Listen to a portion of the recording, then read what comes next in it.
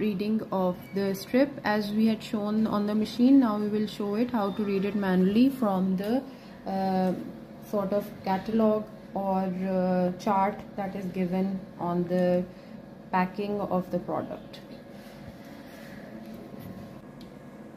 First of all, urine we will match the color provided us on the chart. Urine showing this is the normal color, normal. This line shows us the normal urine results. If your strip look like this, it means that the urine is normal. Now we will match our results. This is the urine match the color normal. Okay, bilirubin it's not matched with the normal. Now we will match